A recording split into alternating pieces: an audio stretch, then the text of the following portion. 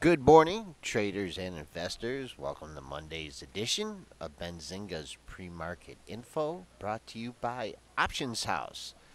Joe, how was your trip up north this weekend? You know what? Sadly, I have to report that our trip was canceled for the weekend. We didn't wind up going up to Petoskey, thanks in large part due to the weather.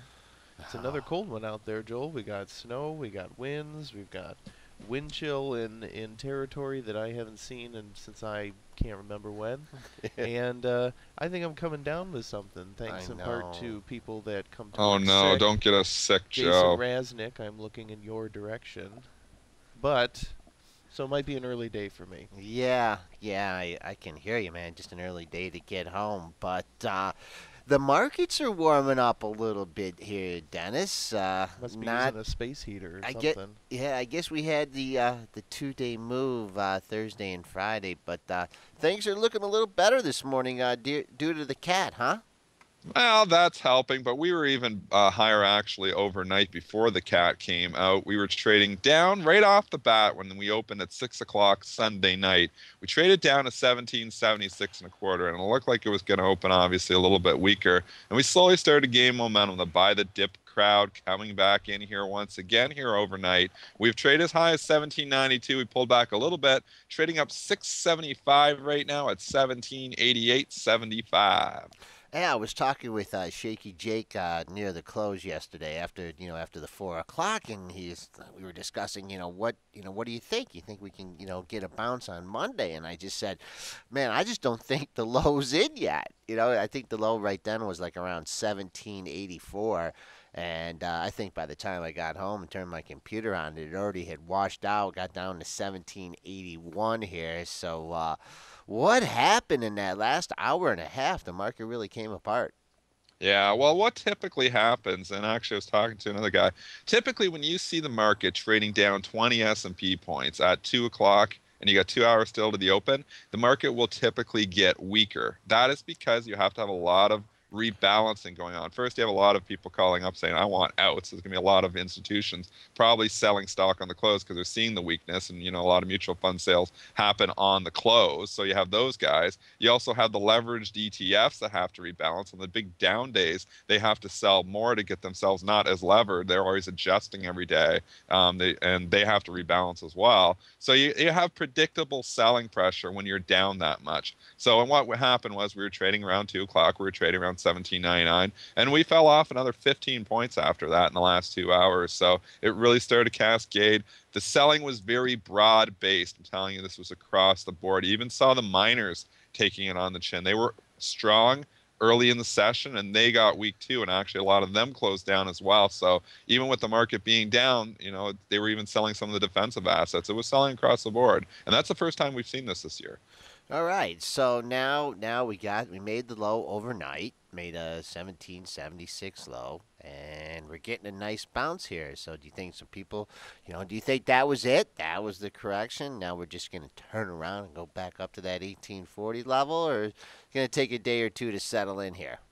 Well, I think you're going to have a lot of information off the bat. And sometimes it's actually a bad thing for the market to open higher after a big run like that because you get people that are itchy and they wanted to get out and they'll use that opportunity to get out.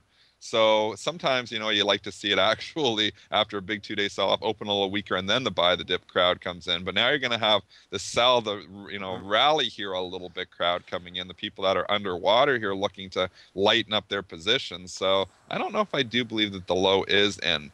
Maybe we'll get a quieter day here, but I doubt it. I think if they take out the low and keep that number in mind, 1776 and a quarter, we're 12 points above there right now. But if we start cascading down and take that out, it could get real ugly. The Bulls need to defend that low there. I don't think they're going to come right back and buy this thing up 20 points here, though. I don't think that's going to happen here today.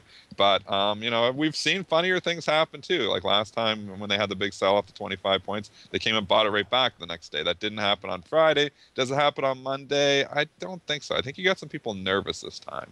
Yeah, Fari was talking about that anomaly, and that's when we dipped under 1820, like the only two times I believe in early January. But we were talking at the beginning of last week how this consolidation here between the 1817.50 and then the all-time highs up near 1846. I mean, the market just can't sit there for 6, 7, 8 days and not make a move one way or another. So it did break out to the downside here. You don't have a lot of resistance coming back. Maybe 1800 be a psychological level, but you got to get back above these lows that you had at 1809.75 and 1812 and a half. And when we finally make a bottom here, we'll try and figure out a 50% retracement. But things could definitely thicken up in the 18 handle. And you were talking about the gold miners selling off, but gold really didn't sell off. Yeah, and typically you will see gold rally, obviously, on days where the market's down 40 points. So gold held up, but the miners themselves, like I was saying, they were still buying gold, but they were selling the miners, and the miners were not participating with the gold rally on Friday. It participated off the bat in the first 20 minutes, but after that, and I actually started shorting the miners. I thought it was overdone. I shorted them all off the open, though, and I actually got caught in the wash out there. They kept buying them up. So I shorted a little bit of Barrick. I shorted a little bit of Newmont. I even was shorting in the silver. I shorted Silver Wheaton, SLW off the hop. And Barrick rallied like 30 cents on me in literally like 25 seconds. It was ridiculous. And it just kept rallying. I was like, so as they pulled in and as they were coming back down, I was covering my shorts and took off Barrick for a small loss, and I was able to scratch the Newmont. The SLW, I think I actually might have even made a small gain. But if I would have held those things for another 2 hours, I would have just cleaned up. So I was kicking myself for, calling it, but I was too early. And it's all timing. The market is all timing, and my timing was just a little bit too early there. Morganomics is popping in here. Is it time to start taking a look at the VIX? That's a lot. I know that's not a trading vehicle that we use a lot, but just had probably an area of consolidation here. Well, now let's go to the dailies to take a look at it. Do you think that? I don't know if I'd be buying that. I'd be buying that VIX today. I think wouldn't you want to let the market just settle for a couple days and maybe do it? Take some of that juice on it. I know some people are, just banking on it to really ramp up here, but the way things are going, it looks like they're just going to take some air out of it today, don't you think? Well, when we start to rally, they always take air out of it. And you do see it pop, and it was a huge pop here for it over the last couple of days, as obviously the volatility has just spiked here. And it's a fear index, and fear has come back into the market here, at least short term too. So I don't know if I'd come in just fading right away. Maybe wait till you start seeing an actual market. Today's going to be a big tell. Today's going to be a big tell. If we can stay up in the overall S&P futures and hold the low from overnight, which is 1776 and a quarter, hold the close 1782, and you're going to be able to tell this pretty much off the bat. If they come in at we open up 7 points at 9:30, and if they come in and they bash this thing down to settlement in the first 10 minutes and then start bashing it lower, then it's obviously very concerning. But if they come in and they steady it, and that's what they need to do, I don't think they're going to be able to come back and just buy this thing up and we're going to rally 30 S&P points here today. But I think they need to come in and steady the ship, come in and hopefully not have a huge down day here or not have follow through. If we can just have an inside day where we kind of consolidate for a bit, maybe we can start to climb back, and maybe the buy the dip crowd will jump back in here again. But I think there is fear out there right now, and that's why you're seeing the VIX pop. Right, but you do have some good news on the earnings front. That's what the market. We do have good news. Yes, we do, Joel. Caterpillar, holy cow, it is popping big time here this morning. So Caterpillar is a nice catalyst here that could drive the market higher. It's driving Deere higher as well. But Cat is trading up $5.50 right now at 91.64. It went out at 86.17. Overnight high, I had it there. I think it's been 92.5. It was just flying by my screen, but it looks like about 92.5. $1.54 versus $1.28, so beat on the bottom line. 14.4 billion versus 13.64 billion, so beat nicely on the top line as well. Announcing a $10 billion buyback, raising full year guidance up to 585. Estimates are at 578. So there's a whole pile of good news for you in the cat. We always talk about, the sector shift and, always finding something to buy, right? If you're selling something, you got to buy something else. And here is the Caterpillar Just a rotten day on Friday. You do see that pre-market high at 92.50. Looking at the dailies here, it's funny because you just go and you look, and then boom, you notice the high here. That they got one at 93.20. I don't know if we're going to see that today, but you had another high at 92.86. I just got to imagine after this kind of move here, this 5-day down move where you lost 6 points and now you're getting it back. I mean, I don't know if I could recommend, going out crazy and shorting this thing, but Mm-hmm. man, if you got caught in any of that vacuum in the downdraft here, 92, we were trading that last Monday and then closed at 86. Boy, you gotta think some people would be taking some chips off the table here. Yeah, I think so too. 517,000 shares have traded here, but it's going to open, it looks like, up into the 91, 92 area, which is resistance from before. Look what Procter and Gamble did on Friday on their earnings if you want to see what can happen. Obviously, Procter and Gamble had a decent report. It popped. It opened up, and on the big down day, we opened up around 79.10 and kept rallying all the way up another $2. Got as high as 81.70 and then just started cascading down all afternoon with the overall market. And by the end of the day, it had almost given back the entire gain. So if you look at that on the chart, you see that one little bar up there, the huge spike, and it gave it all back. Now, I don't think this is a pretty good report, lots of good news here. I don't think Cat's going to give it all back here. Obviously, we had the market pushing Procter & Gamble down as well, but people were ready to sell, and it came in a resistance area, and people were there to sell the stock on Procter & Gamble, and they might be willing to sell a little bit and take a few chips off in the 91.50, 92 area, especially if it gets up there into the highs. If it gets up anywhere up to that 93.20. I think there's going to be people lining up. How did you play that Procter Gamble? Because I knew you got short at what, 78, 80, 79, something like that. After hours, and sometimes I do stuff like this if they give me a lead. Somebody was bidding it up. Obviously, somebody knew something, but Mr. they were bidding it Proctor. up. This was Thursday night. They were bidding it up in the after hours, and it had closed at 78, I think 22, if I'm remembering right. And somebody's bidding up, and they were bidding for 5,000 shares up there, 78.88. And that's giving me a 60-cent lead. And I was like, I'll try a little bit. So I was shorting a little bit. I took it into the report. The stock actually did go down for me. I was able to cover some at $78 pre-market. I didn't get the whole thing covered, though. I kept a little bit on. And the stock I kept on, I Okay. think I got covered in the pre-market before it had actually opened at 78.80 or something. I think Wow. I covered. So I actually was able to make on majority of that trade. Obviously, if I would have held it, it would have just killed me. I mean, the stock went all the way up to the 81.70. I would have shaken out. There's no way I'm holding Procter and Gamble $2.50. It's all about risk, management there. There's no way I would ever hold Procter and Gamble $2.50 against me. So I'm glad I got covered. But it pulled back in. I wish I would have, had the guts to short it up there when it made that spike up to 81.70. Obviously, hindsight's 2020, but there was a lot of tops up there in that mid 81s. So do you think there's any stock in the book that's going to hold the cat down off the open here? I mean, you're cutting through a lot of sellers there. I mean, can you imagine after the decline that it had, the amount of stock at a number like 90? You Yeah, know, 90 probably gonna be 88 big. and I a can't half, see that far 89, in the 90. book. I mean, come on. It's 4 points up in the book, so it doesn't even, it only shows you like 15, 20 levels the New York book there. So I can't see that far in the book at the 90, but I'd imagine there's something there. And we're starting to give it back. We were up at 92.5. We're now at 91.5. This is just a big spike, and we're not obviously trying to tie you in to come in here and fade this thing or not. But I definitely wouldn't be coming in here and buying it either. It's just you're chasing it too far. And if you're chasing the Procter Gamble, if you're chasing these earnings, you usually do get a shot. Let's look at Deere here too, Joel, because Deere is getting a pop here too, and it's a pretty decent pop. It just ticked up to $88, which would put up $2.50. Obviously, we know Deere moves, but wow, that's a big pop for that stock too. It's back down here at 87.20. So, which is up $1.70. So Deere's getting a nice lift here too on these cat earnings.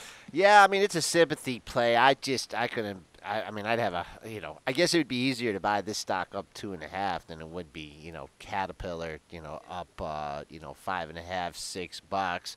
I mean, you just did get the trade in the 87 handle. I mean, haven't even got the Friday's high yet here. So you got to imagine some people 86, 87, 67 trading right there, so it's still opening into resistance. And the other thing about these stocks too is if you go a little bit longer term, they really did not participate in 2013. They were No, they did not. yeah. Look at this period of consolidation here in 2013 for deer here between. I mean, it didn't quite get to 80, but man, it had spent almost the whole year between 80 and 85.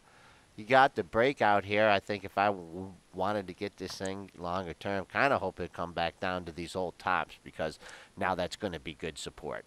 I wonder if you can use some weakness in the market. If we do get continued weakness in the market here over the next few days, if there's a further washout, I wonder if you will get another shot at some of these things in the lower, or mid 80s here, because obviously Caterpillar had great support. And I was actually looking at this one more for my portfolio. I was thinking if this thing got back down to the $84 area, it's been great support. It's consolidated for a long time. Some pretty decent value down there. I mean, the thing's got a decent dividend at 2.79% too when you're at $86. So if it's pulled back down to 84, 82, the dividend yield would be even higher. Now we're popping, and so now it's off my radar for an investment here. But I wonder if if we do get some weakness here, if we can pull back in those mid 80s, I wonder, if we're going to get another shot. Talking about this sector rotation and the money always trying to find a home here. Morganomics has been getting some of these defense contractors to work for them and work for him. And let's just take a look at some of these. One of them is General Dynamics. Now, I think that did not have great earnings, but it did rally still, didn't it? My goldfish memory, Joel. I can go to the Benzinga Pro here though, and I can find out what the earnings report actually was when I had the big pop there 3 days ago. They reported earnings of $1.76 versus $1.75, so they beat by a penny. The guidance was actually a little bit light, so yeah, interesting enough that it did pop after the guidance that they saw for the full year. They were saying 680 to 685. Analyst estimates were up at 724. So you would think that the market would get a little bit weaker on that, but it didn't. It popped up and got over the $100 area, and now obviously pulling back here a little bit. But the charts, that's a nice looking chart. If it pulls back into the 95 area, great support down there. We're still $3 higher than that, though. Yeah, it's having a little problems with my chart here on it. The other one that he was taking a look at was Textron, and that did get a pop up over the $38, got to $39.24. But now it's sneaking back into really good support. You're near Friday's low at 36.31. That was the close. Kind of trading unchanged here. Had a lot of tops at 36 here, so maybe a little pullback here in Textron. It maybe get some bids there at the $36 level. We found support there in late December, multiple lows in the 36 area. We did take it out earlier, though, in January, and we went all the way down to 34.68. Then we popped, obviously, back. But if you think we found support there in late December, maybe we find some support there again. So 36 might be an area where I'd maybe try to pick a bottom. We'll see. Yeah. Obviously, all depends on what that market's going to do. Yeah, same with Raytheon here. Just got walloped over the last 2 sessions, but now coming back into the $88 level. Did have a low at 87.66 on the 7th, and then you got near the $88 level in Friday's trading. So despite the pops, these stocks are coming back to support here. So it'll be interesting if they can hold their own. And then the last one here we'll take a look at is our old favorite Honeywell here. And once again, that stock got up to 91 in Friday's trading, got into 99. Yeah, then came all the way back. Wow, this $88 level is sticking out like a sore thumb here. Closed right on the low Friday at 88.47, 88.43. You had your low at 88.12 going back on the 14th. And then also another low just under 88 at 87.97 back in December. So been the bottom of the range here at 88. We'll see if Honeywell can hold that support. Not really getting a pop though, right? Or is it bid up, Dennis? I'm just looking. No, it's not bid up here, but I'd imagine best offers up at 89.33, and we're pretty early here yet. A stock like Honeywell doesn't typically trade much in the pre-market unless it does report earnings, so I'd imagine it's still going to open higher when the S&P futures are up 8 points here. So interesting enough, you cite that 88.12 low, and somebody actually bidding 88.12 on the nose for 300 shares. There's a guy ahead of him at 88.13 for 200 shares, but that's probably just a bot. Whenever you're in the pre-market there and you put a bid, usually there's an automatic pennying program that will step ahead of you by a penny. So I think that 88.13 is probably just a bot stepping ahead of the real guy who's sitting there for 300 shares at 88.12. That's banking on that lower level from where was that low that day? 88.12 from the 4th, or from the 14th of January. He's banking that low is going to hold, so he's sitting out there trying to bid too. But I'd imagine opens a bit higher. I mean, also Pretty early. too, when you come in, the S&Ps are trading up this much, and you didn't cover short on the close, and you're like, oh man, Taking everything's yourself gonna, a bet. yeah, Yeah. everything's up a bit. I'm sure people are, lamenting that. I was there big MOC sell orders on Friday? Do you? Yeah, there was, Joel. There was a lot of MOC sell orders, and we knew that coming in. Like, it's predictable when the market's down that many points, there's going to be some institutional selling pressure on the close, and that's exactly what happened. And you saw stocks like Honeywell basically go down, and they had decent sell imbalances. It was all across the board. Everything pretty much was closing on the lows. You look at General Electric, you look at Honeywell, you can just pretty much bring up any chart, and almost all of them closed very near the lows. So it was a weak close, and predictable weak close with the market down that much. Let's move on. A couple upgrades and downgrades I just want to quickly cite here, and then we're going to get into some of the Momo stocks. But first of all, Merck here this morning is getting upgraded at Morgan Stanley. And this is a stock that kind of had a decent day on Friday. We were talking about everything being weak. A few of the drug stocks were holding up, and Merck actually did close positive on Friday. Wow. Closed up pretty near the highs of 51.98, got as high as 52.17. But this is getting a big lift here on this Morgan Stanley upgrade here this morning. It's trading up at 53 bucks right now. Ooh. Which coincides closely, after the earnings. Was it earnings, or what was the? I think it was earnings. It made a pop. Drug. At 53. It was a drug. It was a drug, wasn't it? Oh, Brent? it was a drug. Yeah, there. Yeah. Let's go back and find out which. We drug gotta it wake was. Brent up over here. He's Where's Brent? He's come on, usually on this Brent. Are news you for us. there, Brent? Come on now. Hey, I'm a busy guy today. What do you want? Yeah. What's this Merc here? What was that? Whoa. Was that a drug? Oh, look at that. I'm totally like, I need a whip. I can't, I'm not close. I got Darius in the middle, so I can't punch him. I need a little bit of a whip here. I beat him to it, Joel. I beat him to it. Okay. He's sleeping on the Go job. back to Merck sleep. initiates rolling submission to FDA of U.S. Biologics license application for MK3475. Brent, what does Explains that it mean? all. Yeah, What what does is that mean? MK3745, Brent? Come on Oh, now. MK3475. I know exactly that one. Actually, no, I don't. I think I said making it up. 8675309 when when we were talking about that before. Hit a high on that day at 53.44, then kind of pulled back, found great support at the $51 area, and now with this pre-market pop, you're getting another shot at the 53 handle here. So, once again, the pop in the S&Ps. A little bit skeptical, getting a pop off the upgrade. This is probably commensurate with the move in the S&Ps, right, Dennis? Yeah, it helps it a little bit there, but I wouldn't say the drug stocks really have a high correlation. It's not like, Okay. financial or anything like that. They're correlated, but not nearly as much as some of the other stocks are. It's probably mostly the Morgan Stanley upgrade that is giving this thing the pop. Pfizer here this morning actually is not popping up, and it was trading down earlier here. I'm just going to read you this here again from the Benzinga Pro. Pfizer announces their third phase 3 trial on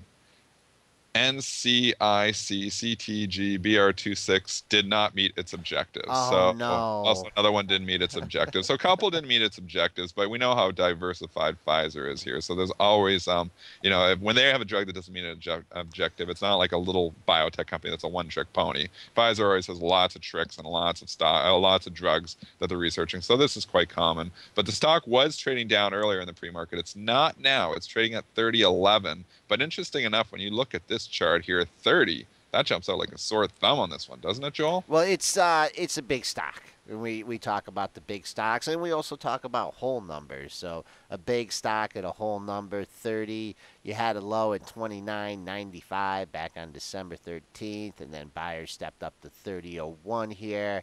So it did get its dip under there. Wow, what a bad day on Friday. That's a big It move. was. That's a big old move for Pfizer. And if you look Really at is. if you look what it did when it had that big down move back in December, it followed it up with another one.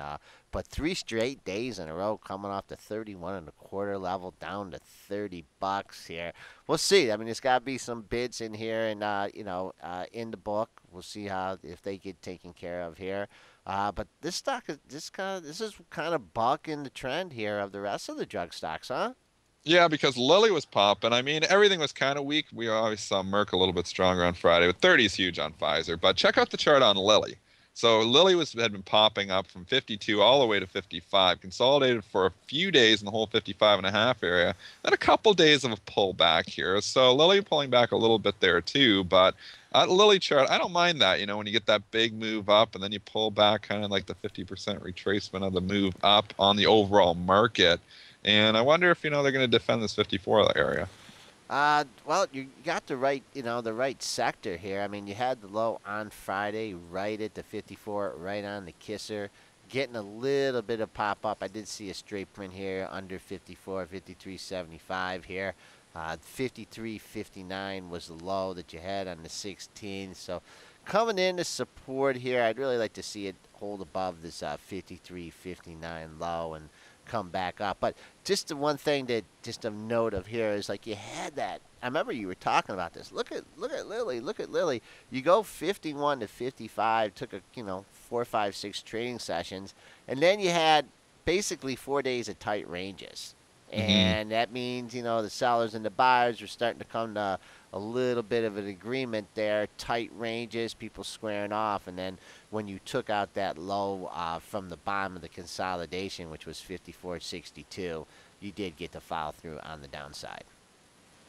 Let's analyze some of the aftermath from Friday's big sell-off, and let's go to some of the stocks that were really taking it on the chin. And it was some of the Momo stocks, but Google, holy cow, it took out that 1150 support area that had held for a few days, and it took it out, and it never looked back. They just kept selling the stock all day. Closed at 1123.83, so ended up being down like 30 points on the day. That's the biggest down move we've seen for Google in a long time. Wasn't there a Gmail outage too, Yeah. Brent? Was there a Gmail?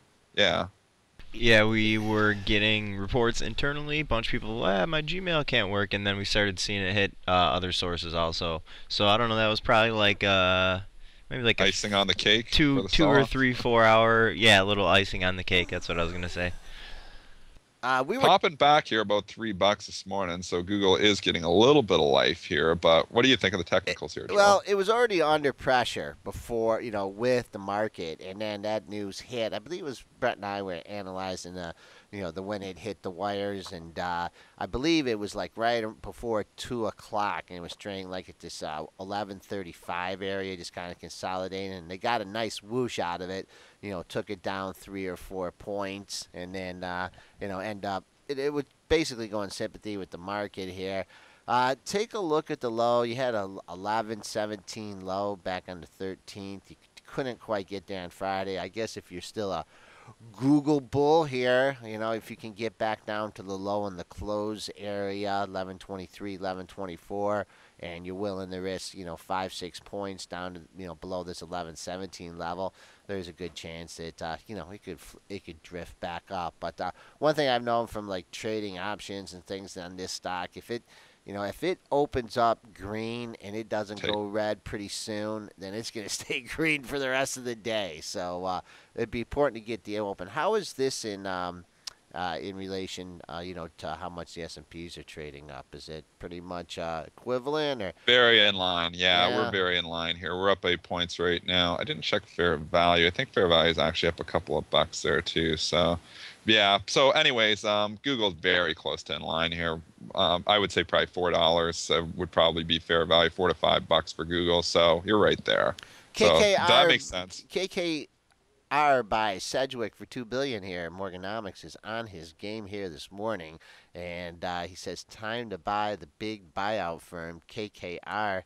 Boy, we haven't looked at this chart in a long time. $24 is just jumping out like a sore Whoa. thumb. You bring up that level. In October, we tried to break out through 24 3-4 times, could not. In November, we tried to break out at the end of November 3-4 times, could not. Took it out in December, and the old classic old resistance becomes new support. Wow. We bottomed 1, 2, 3, 4, like 5, 6 times throughout December in the 24 area, then started to take off. Now we're coming back down here. 24.23 the low on Friday. Gotta think that 24 level is gonna be big.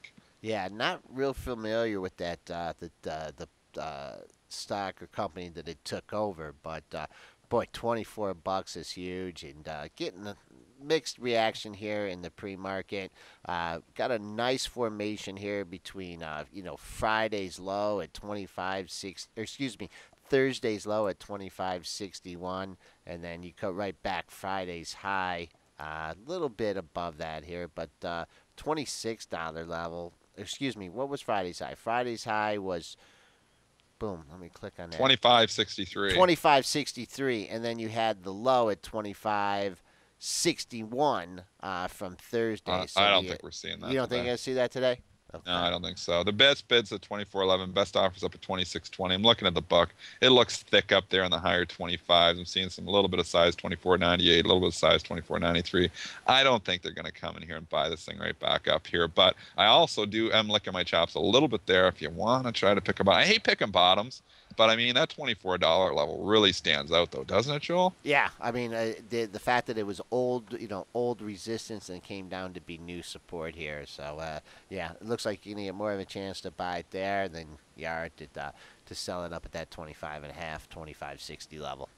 We were just talking about the upgrades and downgrades a little bit. Let's just talk about a couple other ones just quickly before we get to the Momo stocks. Potash here is getting a pop.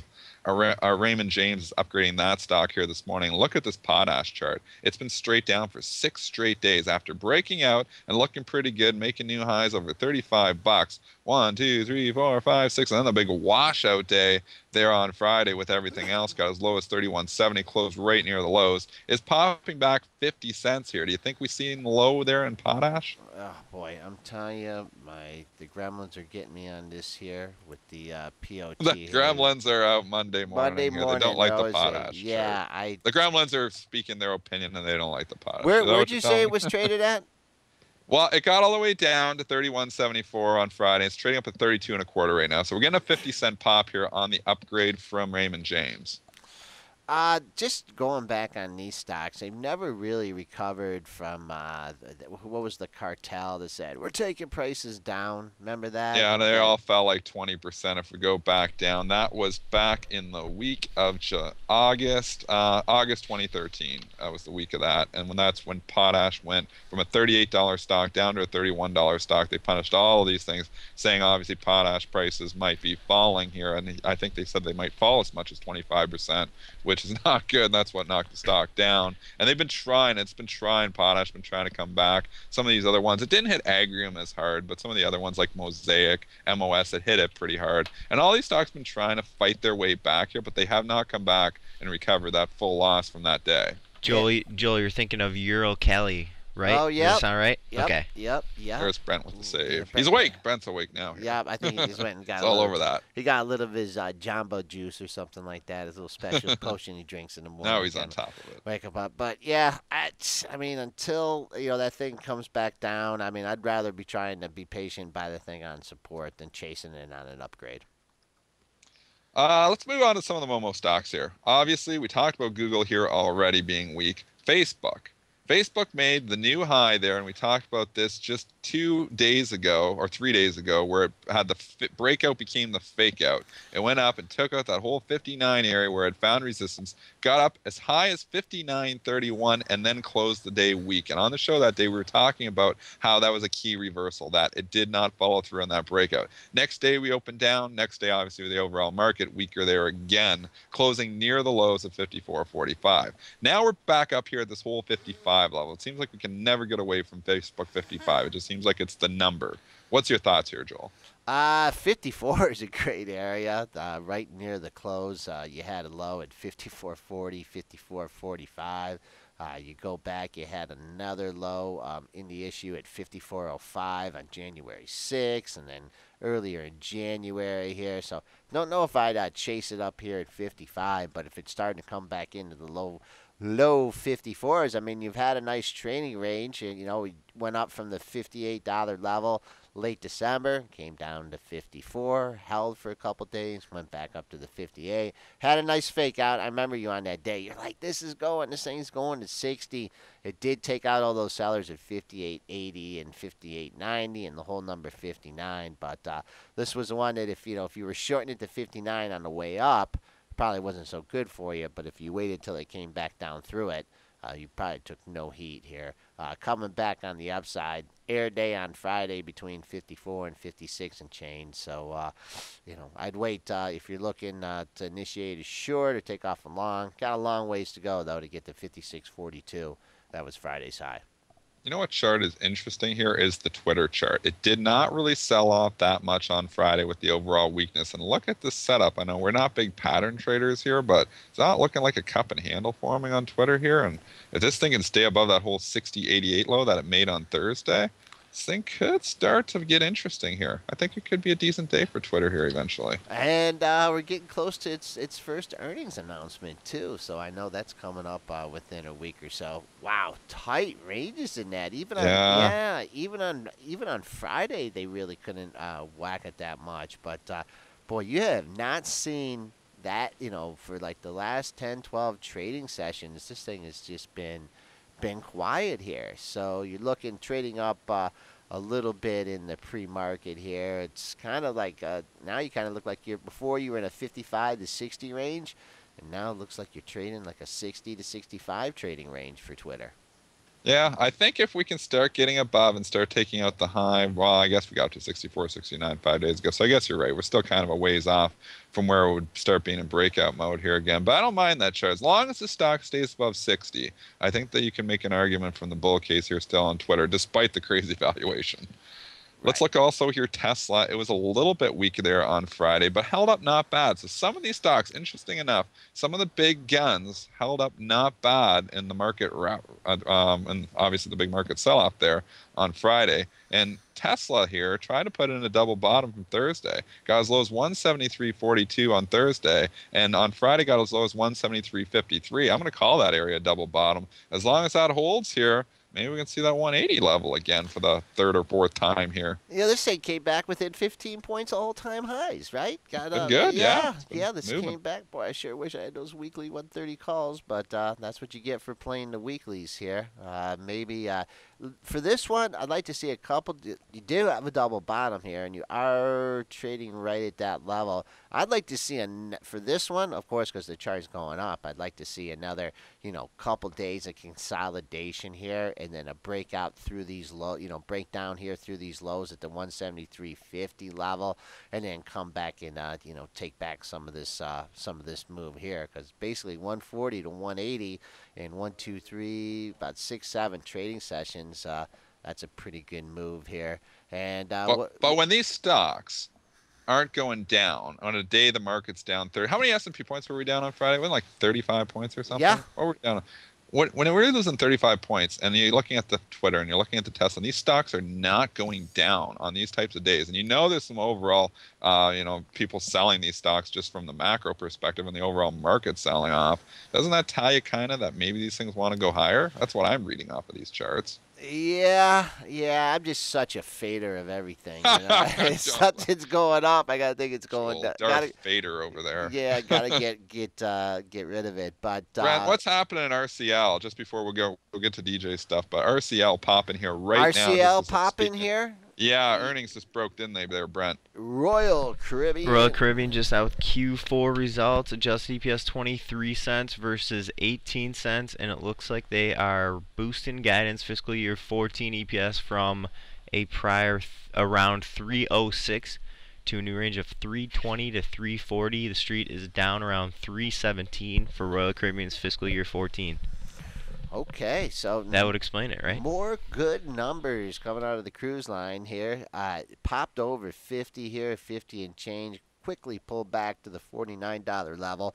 So we'll keep an eye. 50's a round number. Probably have some shares in the book there to sell. Looking at the dailies, boom, Dennis. What do you see? A high 50.24. What do you have for a pre-market high there? I'll go try to hunt it down here. It's flying by on my screen. Already back in the 48s, though. Man, oh man, oh man. 50-17? Is that what just hit? Was 50-17? Okay. All right, keep an eye on that level. 50.17 pre-market and look high. Yeah, you're right. 50.24 was the high on the 15th, and that is actually the high from the last. Oh man, you got to go back. We're going back years here, actually. Look at this $50 level on this RCL, because if you go back the chart, in in January of 2011, we had $49.99. And then we're going back, obviously, 5 sessions ago and just took out the 50 at $50.24. And we popped out multiple days at 50. And then obviously we popped just in the pre-market all the way up to that $50 area again. Gave you one more shot, only for a few minutes there, just while we were talking. We're already back down here at 48.70. So major resistance seems to be pretty well defined in that RCL chart. CCL also popping here. We're up $1 in the Carnival Cruise Lines and Sympathy, obviously. It's trading up at 40.28 right now. So keep an eye on that one too if you're trading these things. Yeah, people taking to the cruise boats, huh? As opposed to the airlines, which have been flying lately. But I'm trying to get my Carnival Cruise Line chart up here. I know this is one of Jake's favorites on the short side, but we won't mention that. That is getting a pop up here. Carnival Cruise Lines. I'm not sure when they're due to report, but RCL is gonna be the leader here, so we'll keep an eye on that. Let's look what we did. Oh boy, come on, computer, wake up here. Up to 40.55, but this thing's not really pulling back as much as I mean, it didn't have a big up move as RCL did, but it's RCL's popping back too. It's really chopping around right now because we just said like a minute ago it's 48.70. It's up at 49.24 now, so it's trying here again. But I think that 50 is big, man. I think the 50 level there is it's absolutely crazy right now. This RCL church is moving around like crazy. You have a high 40.91 from Friday, or yeah, from Friday in the issue. So we'll keep an eye on that for CCL. Usually, you'd expect these sector plays to sort of be reporting around the same time. You get the financials at the same time. You get a lot of the education stock figures at the same time. For Carnival, I'm not seeing a report till beginning of March. So Oh, looks wow. like yeah, I was a little surprised by that. But just to follow up with you there, Joel. Okay. DJ popping in the chat here. He says, G's been getting hammered over the last month, and he is absolutely right. This stock has been just getting annihilated. 5 days ago, we were trading $27. GE traded under $25. That's just an enormous move for a company the size of GE. It is getting a little bit of a pop here in the pre-markets, back up at 25.10 after closing on the lows at 24.95. But what are your thoughts on this General Electric chart? Holy cow, it's a big move on Friday too. Wow, I think this thing really will. Before it's gonna turn around here, you got to at least hope for some kind of like double bottom. Yeah, Getting G up, likes to do double bottoms. We yeah, need that. around a whole number here. Low on Friday, the close also 24.95. Getting a little pop up here. I think the best case scenario for GE would be just to hang around this $25 level for a little bit, and then maybe if you get a market pop, it will take it back up. But I don't think you need to rush out here and buy the 25.10s or whatever to see if it can find it. They had decent earnings too, and they took it down. So the street's kind of fickle. And then also DJ was talking about CVI here, and I just remember that one did take out the $40 level on Friday, and it even did close back above it. I did not like that it had taken it out, traded all the way down to 39.60. As it turned, That was on Thursday, and then yeah, Friday got crushed. right, Yeah. right.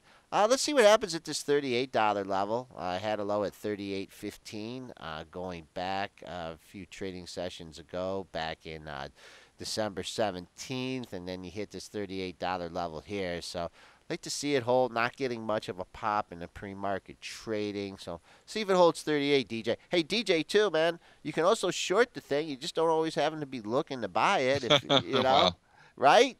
yeah, you got to be able to trade them both ways. I mean, obviously, some of the best trades I can remember, like back in 2000, 2001, when you're in the bear markets, shorting the stocks. Holy cow! It's all about market sentiment, really. I'm always biased, especially since we've been doing the show for the last few months. We've been in a bull market here, so I'm always biased on the long side. And Joel always calls me the eternal bull. But if you go back into like the financial crisis, and it's always about market sentiment, knowing which way the market really is moving and trending overall. That's usually the side that I'm trying to be biased towards and trading off of that side. And if the market ever starts to, start to get ugly here again, you got to be able to trade the short side too. So you obviously need to be able to trade the long side and the short side. The last 4 or 5 years, it's just worked from the long side. But back in the financial crisis, or go back into the tech bubble and you're trading the short side, stocks go down a lot faster than they go up, and you can make money 3 times as fast when they're going down as they can going up if you're on the right side.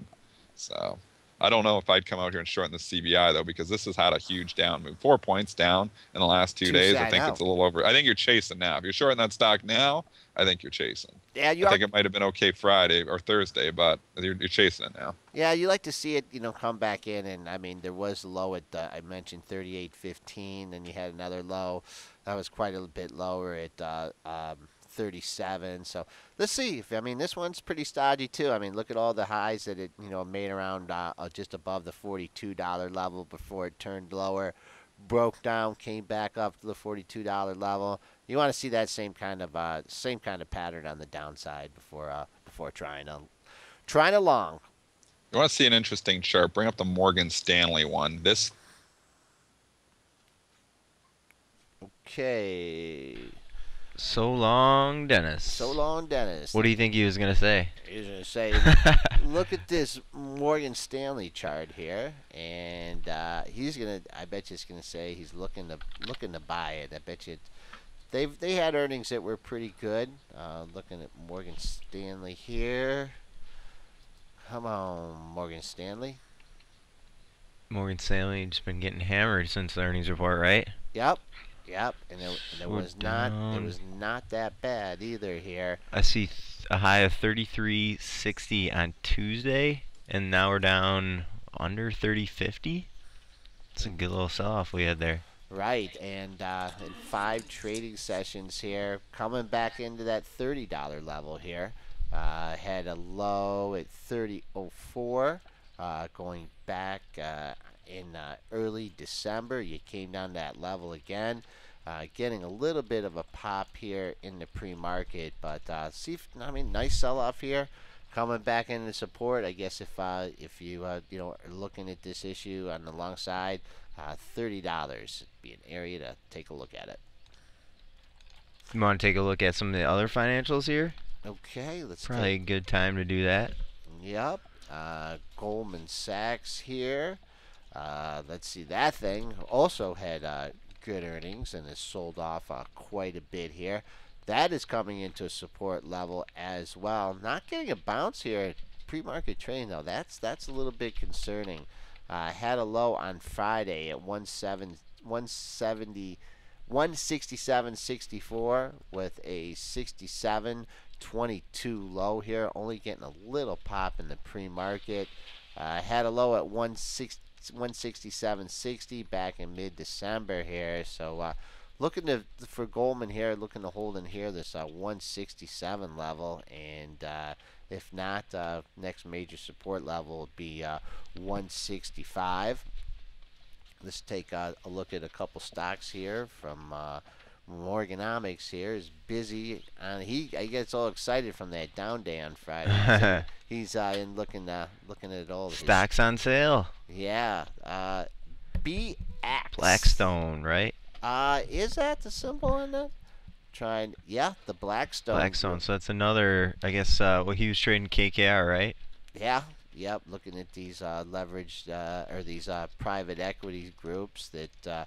I remember Blackstone's made some pretty good calls in the market here. Let's see if we can get their chart up here and see what they've been doing as of late. Bad day on Friday, but the same scenario. 33 on Thursday, 30 on Friday. That kind of had a little bit of a different close, though. That actually ended up rallying near the end of the day. That's strange. Got down under $30 and closed at 31.13 here.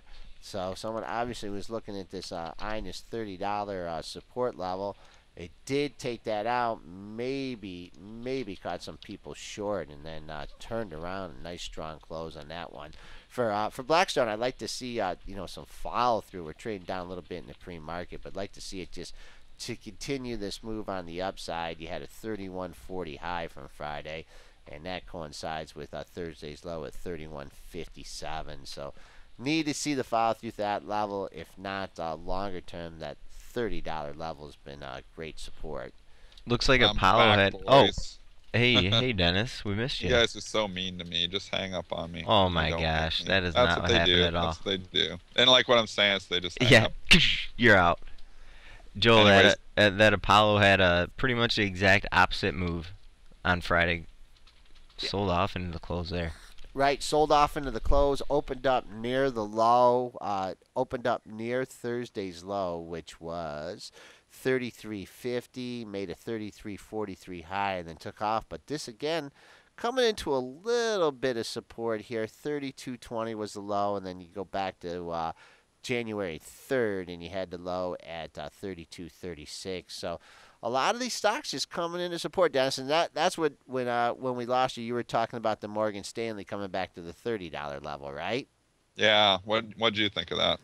I mean, it's had a bad couple days, had decent earnings. I mean, you got to respect that support point. I think, and this is when levels seem to work the best. When you get like this macro movement, you get some big volatility, and the stocks are trying to find a home, and people are looking for, well, where is this thing going? And they look at levels that jump out at them. So, I mean, you can use levels in different times, but I think they actually work the best when you have that increase in volatility here. And we saw it on Friday. A lot of stocks go right to their support levels. So you want to respect those levels. And 30.09 is a big number on Morgan Stanley. So keep that in mind. And let's look at a few other ones here. And let's actually preview Apple, because they're going to report here tonight, Joel. And we haven't talked about Apple yet. It's up $4 here in the pre-market of 5.50. But interesting enough, look at the two ranges there from Thursday and Friday. They're almost identical. Actually, the stock on Thursday got as high as 5.56. On Friday, got up to 5.55. On Thursday got as low as 5.44, and on Friday 5.44.75, actually within a nickel of each other, 5.44.80 and 5.44.75, two pretty much identical ranges for Apple. Very rare. Very Very rare rare. going into to earnings here. This stock is interesting. Carl was at it again last week on Twitter and CNBC, and when he was talking on Wednesday, the stock had already made an intraday high, I believe at like 557.26, something like that, 557.29. And when he was talking, they made a couple runs at it, and they couldn't take it through. And then Thursday, he sent his letter out to the shareholders, for the increased buyback. Still couldn't take it through that level again. And then Friday, you had the market weakness, right? So that a little bit of a tribute. But it's winding up here for earnings. 530 to 560 is contained, the range here for the last 5 trading sessions. I just kind of feel like I kind of feel like it's running out of momentum up here. Well, it's all going to depend on what is in that report as well. Obviously, we've talked before, and you've mentioned this before, that I don't know what the long-term catalyst here. I don't know what the driver is. They need a product. They need something. Buyback just isn't maybe going to cut it. It's just maybe not going to be the thing to keep driving it higher here. They're expanding to China. I think they've milked the iPhone. I feel like for as much as they can milk it here, if they don't come out with something to do with that cash in the near future, they might start to whip this thing again. But I'm very interested in this report. So it's going to be a lot of information coming out for us after the close today to see which way they can take this thing. Spend some money in R&D instead of buying back stock, man. Come up with something new. Let's take a look at the AT&T chart here. We were just talking about different levels here, and I wanted to point out the whole $33 area, actually just above 33. We've made multiple lows in 33.15, 33.20. We were popping back up a bit here on AT&T this morning. They are saying that they do not intend to make a bid for Vodafone. Vodafone VOD is actually trading down about $1 on that news right now, but AT&T getting a little lift off at 33.68. That goes to pull back. Man, you got some big support in the lower 33s. Yeah, what's interesting about this stock is that as bad as the market was on Friday, this thing wasn't even able to take out Thursday's low. It showed some relative strength, 33.15. Also had a low at 33.20 going back on the 21st. And also a double bottom here. So, yeah, you're right. You're getting quite a ways away from that now in the pre-market. But if, you settle back down, maybe you can get back to the close. Just going back real quick to the GE here. It's on Jared's radar, too. The good support at the 24.93 level. That was low, trading slightly up in the pre-market. And Jared, I mean, GE is just a kind of stock that will give you a couple shots at a level here. I think 25 is the level now. I mean, obviously the big size there. I'd like to see it make maybe another low at 24.95 or 24.96, and then just just to hang out around the $25 level. You notice when it came down to 26.5 here, it made a double bottom. So it's had a real bad last couple days, and real bad since it made that not all-time high, but a multi-year high at 28. So just like to see it just hang around here at 25 a little bit more. What do you think, Dennis? Needs to put in a double bottom. So if it takes out the 24.95, you start seeing 24.90, 24.85 go on this thing, it could start cascading down because there is some air below. We have a gap in the chart from 24.68 all the way up to that 25.09 area. So there is air below, and I wouldn't be surprised if this thing, if it took out 24.90, I'm going to give it, if you say 24, we're in a decimal world, so you can't be right on the penny. But starts going down below 24.90, 24.85, then I get nervous that it could cascade through the 24 handle. But as long as it holds the whole 24.90, 24.95 low there from Friday, potential to put in a double bottom, and maybe you can try to take a shot. So, and that's what it is. Trading's all about. You can put on any trade as long as you know where your out is. And that would be my out, is if I'm picking a bottom on this thing, if I'm buying this thing up 15 cents, I'd probably wait. I'd like to probably pick up a little cheaper, maybe get a 25.01, 25.02, although it doesn't appear to be pulling back here at all in the pre-market.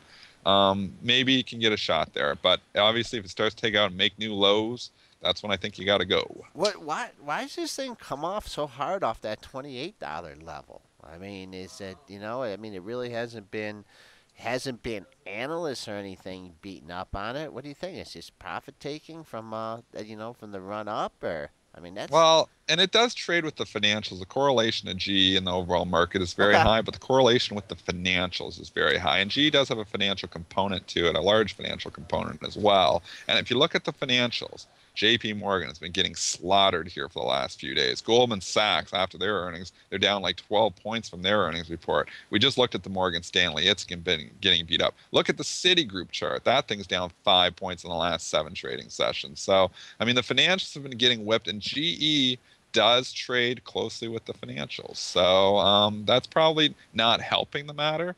And it's just this post-earnings drift down here. I guess they really didn't like the earnings that they reported there from a week and a half ago, and they've just been drifting down, slowly selling it off. And at the beginning of the year, it was the financials that were just kind of holding us up, and up in that 1840 area. I know Bank of America had good earnings, sprinted to that multi-year high, 1742. It's come back now and filled the gap here, but Dennis, you got to be licking your chops here at the 1650 area. That was a major area of support before the earnings came up, and you got the pop over 17. Once again, let's see what you got. 1645 low and close, but not getting a bounce here in the pre-market. Is it some of these stocks kind of indicating that this boo rally is just not going to hold up?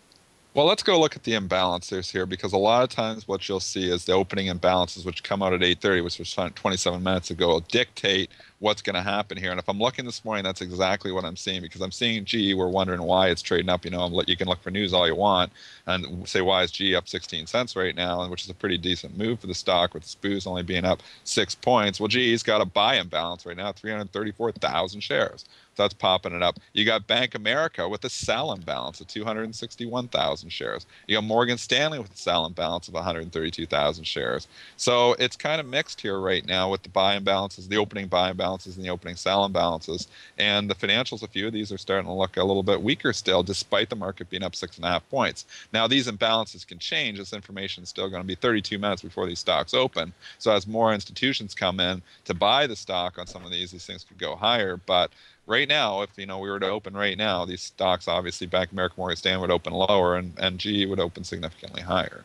Right, and I mean, if you are just trying to, if you think that we just had that island bottom there and we're just going to rally up here, and you are trying things off the open, if they don't work right away, like if some of these stocks don't, if they trade 10, depending on the price of the stock, if they don't hold the opening print or the opening 5-minute range pretty quickly, then you may want to cut bait here and go back and perhaps try it again here. Before we go with Mighty Joe Young with the headlines here, let's just take a look. We've been talking about Alcoa a lot lately, and had that double top at 1231, 1232, and then kind of got hit with the market here. Yeah. Come back into this gap area, 1153 high. You gapped up.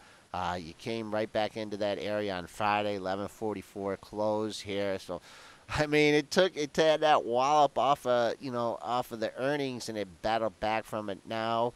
Now it's kind of retreating back from the $12 level, filled the gap. If this is any kind of indication of the next move up here, I'd like to see it hold this 1150 area for a day, and then perhaps turn things around and go back up. Yeah, it was an ugly breakdown for Alcoa on Friday. It tried to hold $12 for a couple of days, could not, and then took it out with a vengeance there on Friday. Open at basically near the highs, 1191, could not get up over 12 again. So 12 becomes major resistance here now. Stock pulled back, obviously 50 cents, which is a huge down move for it. A lot of air here, though. I don't really see that much support until you get down to 1103. So it's somewhat concerning to just kind of hang. I guess you could try to lean on maybe Friday's low at 1140, but really not that much there. I like the $11 area a lot better than 1140 area. I think I might sit on my hands on this one. This one, it did give you three shots at the $12 level. The bottom patterns are a little bit different. Here you kind of had the stair step here, so maybe if you do decline, 11 quarter, 11:30, and then you start to make these stair step lows here, might give you a little bit of an inkling here. KALU, let's see, is that technology stock? Another aluminum. No, that's another. That's it's another aluminum. That's another aluminum play. Yeah. So, and it had a pretty wild range on Friday. I'm just looking at the trading range there. It got down. 68's been pretty big support for this KALU stock. Got down there 3 times earlier in the month.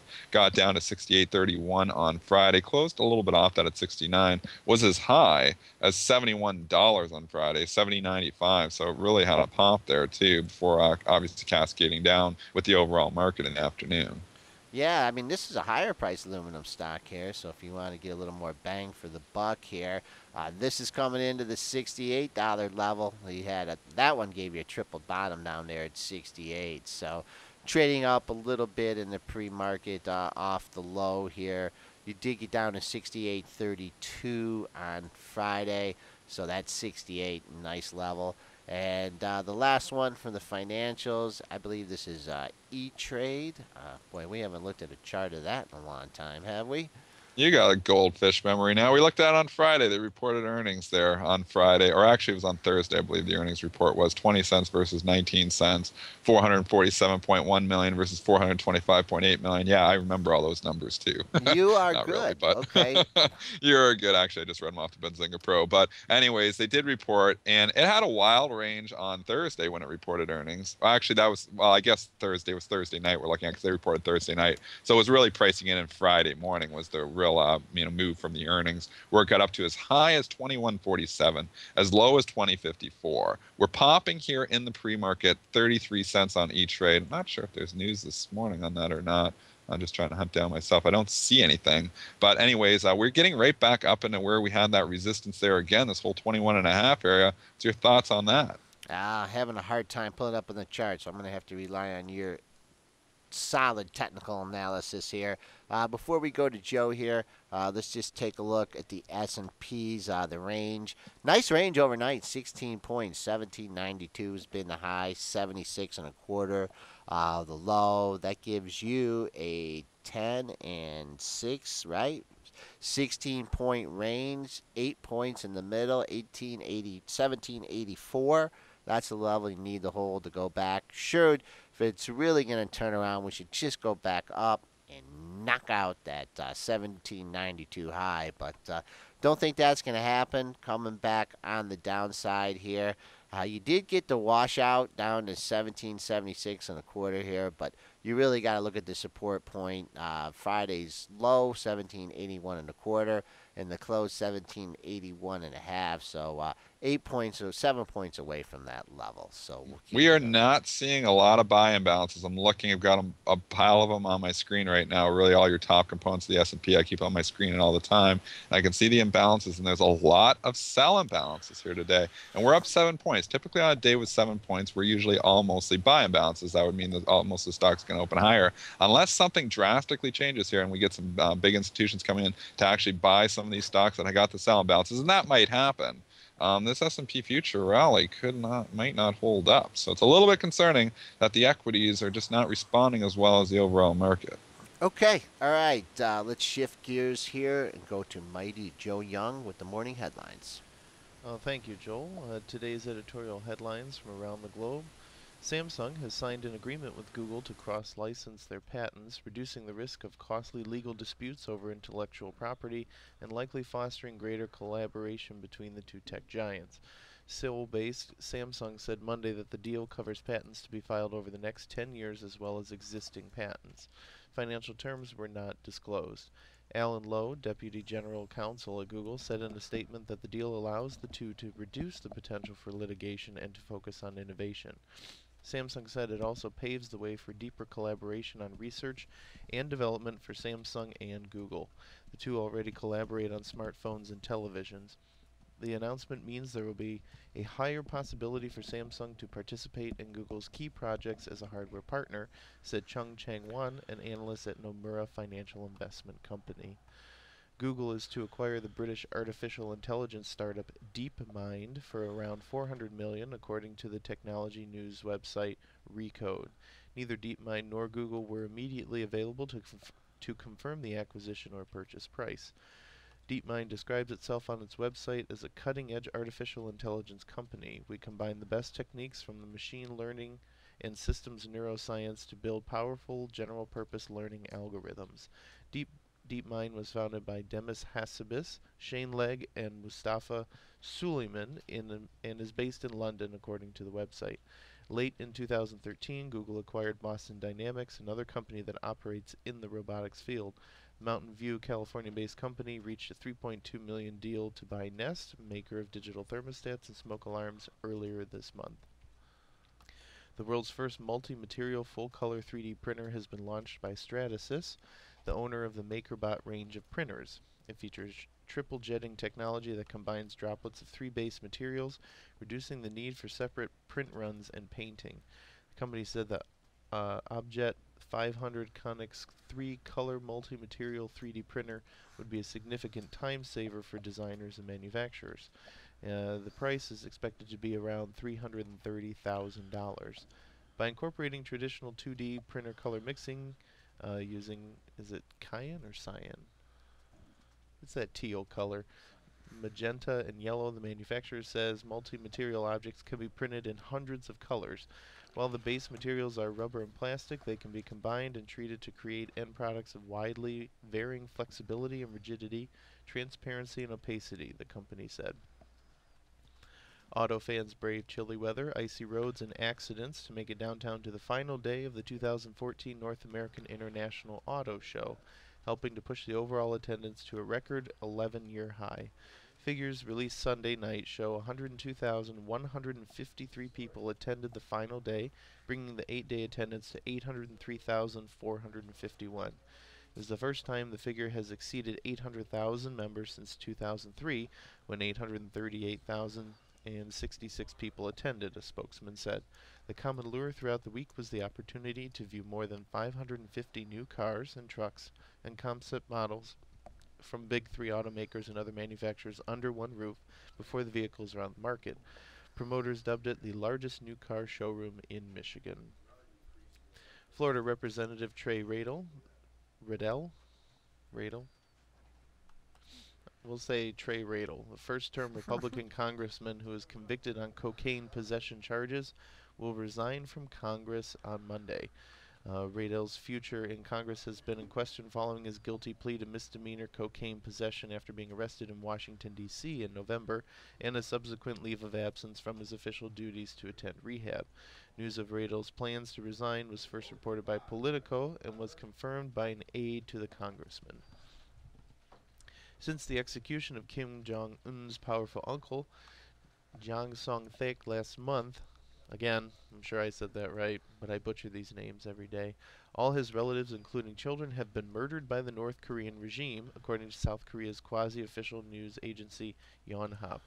The Yonhap source said some relatives were shot to death by pistol in front of other people if they resisted while being dragged out of their apartment homes. A further source told the agency the executions of Jang's relatives mean that no traces of him should be left. The purge of his people is underway to an extensive scale, from relatives to low-level officials. However, it was claimed that a few of Jiang's relatives by marriage, including the wife of the ambassador to Malaysia, were spared death and instead exiled to remote villages with all their own original family members. The timing of the murders remains unclear, but they followed Jiang's execution after he was dragged out of a party meeting, captured by an official photographer, showing fellow cadres looking down and aside apparently to avoid being seen to notice the shocking event. Wow. A little heavy, man. Monday morning. A new study has found that therapeutic music process that includes writing song lyrics and producing videos helps adolescents and young adults undergoing cancer treatment gain coping skills. Joan E. Haas, a PhD registered nurse, and Sherry L. Robb led a team that tested a music therapy intervention designed to improve resilience in such patients undergoing stem cell transplant treatments for cancer. Resilience is the process of positively adjusting to stressors, including those associated with a cancer diagnosis and treatment. The researchers' therapeutic music video intervention was designed to help adolescents and young adults explore and express thoughts and emotions about their disease and treatment that might otherwise go unspoken. And moving on to last night's Grammy news. Daft Punk didn't have to stay up all night to get lucky. Very punny. The helmet-clad French pop duo swept 5 categories on Sunday night at the 56th Annual Grammys. Their album Random Access Memories picked up 3 honors for Album of the Year, Best Dance and Electronica Album, and Engineered Album. And their single with Pharrell Williams and Nile Rodgers, Get Lucky, was named Record of the Year and Best Pop Duo Group Performance. It was the first time a primary electronic group album took the top honor. Lorde and the 17-year-old New Zealander girls hit Royals won both Song of the Year, she's the youngest artist to ever receive a win in that category, and Best Pop Solo Performance. Macklemore and Ryan Lewis also took their first Grammys by storm. Hip-hop duo was named Best New Artist, and they also won 3 major rap awards, Best Performance and Best Song for Thrift Shop, and Best Album for The Heist. During their performance of Same Love, guested by Madonna, a group of 30 couples exchanged marriage vows in the audience. Today's trivia question, everyone on your mark. Who won the first Grammy for Album of the Year? Year? What year was it? Shubs, can we give him what? 1959. Buddy Holly. Grammy for Album of the Year, 1959. 4 Tops. Boo. Anyone else want to take a guess? No? In 1959, the music from Peter Gunn by Henry Mancini, the soundtrack to the TV series Peter Gunn, took the top honor. The main theme is notable for its combination of jazz orchestration with a straightforward rock and roll backbeat. The music from Peter Gunn was selected by the Library of Congress as a 2010 addition to the National Recording Registry, which selects recordings annually that are culturally, historically, or aesthetically significant. That wraps it up for today's editorial headlines. We're going to send it over to my main man, Brent Slava here, who's going to give us rating changes ahead of the bell. Thanks a lot, Joe. You got it, buddy. That was a pretty good trivia tidbit. I'm not sure. I wasn't watching the chat there. Did anyone have a response?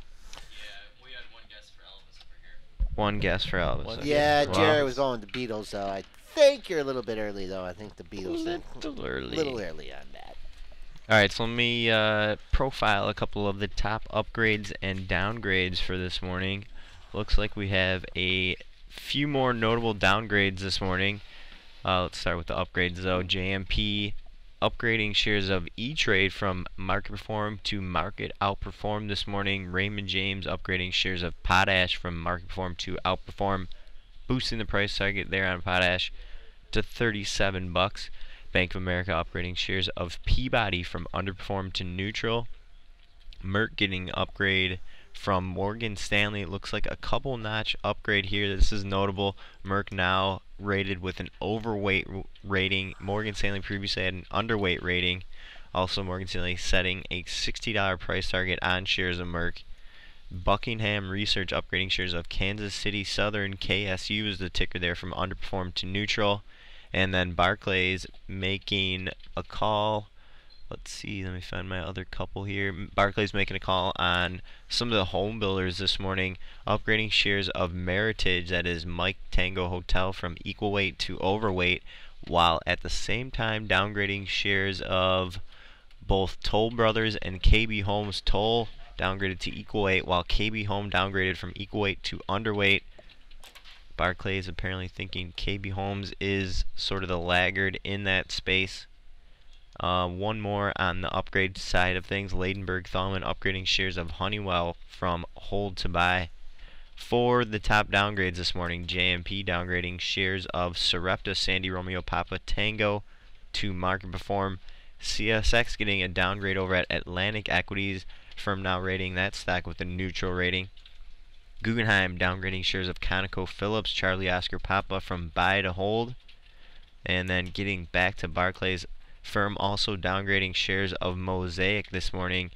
Barclays now rates Mosaic with an equal weight rating. That is so difficult to say. Equal weight rating.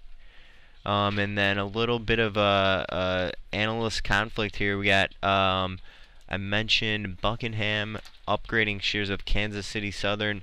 Also have some action over at Raymond James this morning. They downgraded the stock, albeit to a bullish rating. Raymond James downgrading KSU from strong buy to outperform there, lowering the price target to 109. Bank of America downgrading shares of Mercado Libre, ticker there is MELI, Mike Echo Lima India, from neutral to underperform. And then two more top downgrades. These are the more notable ones. We have Janney Capital downgrading shares of Lululemon this morning. Ooh. From buy to neutral. They slashed the price target from $61 to $49. Joel, you got a little excited on that one. You want to take a look at the chart real quick? Oh man, we haven't talked about Lulu in a while. Not really, no. It's just they've just been having major problems heading down here, and now it looked like it was trying to put a bottom in here a few days ago, and it is just struggling here, kind of like my computer here, trying to pull up the symbol here. Come on, Lulu. Come on, man. I tell you, we got to get off this dial-up connection here. No, we don't have dial-up. That was a joke. Okay. I mean, you can say it's. I mean, this is a daily chart on this, so you could say that it's making a similar formation here. You know, where it just kind of consolidated and had tight ranges. And then you could have thought, well, hey, it's finally bottomed, but it's just doing the same thing here. Right.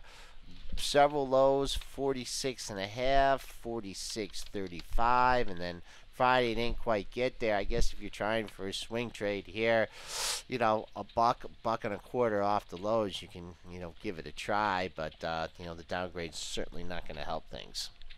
So we're right around 47.20 Yeah. pre-market action. There was that pop over $47. Midday on Friday. I'm looking at the pro feed. I don't remember if we noted any reason related to that pop, but a number of the other footwear guys were also moving. Deckers and then Ralph Lauren also moving on the apparel side of things. So maybe just a little bit of profit taken. Not sure on that one. We can dive into that one a little bit later. And then the last ringer that I had saved here for you, Jill, was a downgrade on Cisco from JP Morgan. JP Morgan saying the equivalent of sell on Cisco. They Really? downgraded it from neutral to underweight. They also cut the price target from $21 down to $17. Wow. And we got Cisco shares trading around 21.71. Thank you, sir. So, wow, I see the last print there. They even had it much lower. This is a big 21.30 move. was the pre-market low. Yeah, that's a huge move For Cisco, yeah, exactly. Yeah. If you're looking for this thing to recover here, it looks like someone really has a foot on it here at the $21.80 level. If in fact you can get back above 21.80 here, try to sneak back into yesterday's range. The low was 22.17 and 22.20. So also, if you're looking at the support levels here, you did have a couple lows under 22, 3 right at the $22 level. That's where we're holding here. So let's see, get back above 21.80. I think we can sneak back into the 22 handle.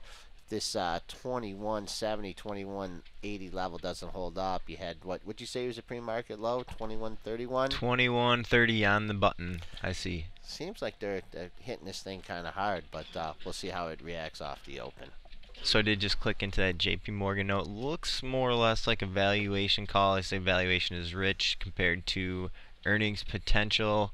Let's see, emerging markets potential weakness, specifically in the services sector. Looks like JP Morgan was concerned on Cisco, and then they also cited some delayed spending in the switching space, also as another negative there for Cisco. Let me see. We also do have a couple notable new coverages this morning. That is for firms initiating coverage for the first time on a stock. We have JP Morgan initiating coverage on a couple of the footwear names here. Foot Locker with an overweight rating and $47 target, and then Finish Line with a neutral rating and $28 target. Remember, those are from JP Morgan. And then we do have a quiet period which is expiring today on AMC Entertainment. That is a recent IPO. Alpha Mike Charlie is the ticker there. There is AMC Networks that has been trading on, I believe, the NASDAQ for some time. That one is AMCX, and that is kind of like the network, what's the word? The network media for AMC. AMC Entertainment, AMC ticker, is like the actual theaters that you or I would go to. So AMC getting, let's see, 1, 2, 3. I see at least 3 buy equivalent ratings. We had FBR with an outperform rating and $27 price target on AMC.